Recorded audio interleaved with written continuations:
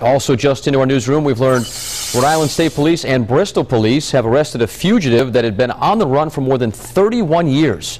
State Police tell us 65-year-old Armin Christian was arrested at his High Street Bristol home yesterday morning. Christian had escaped from a South Carolina correctional facility on Christmas Day in 1980.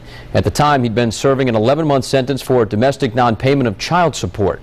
Christian was arraigned this morning and waived extradition. He's currently being held at the ACI in Cranston until South Carolina authorities come to pick him up.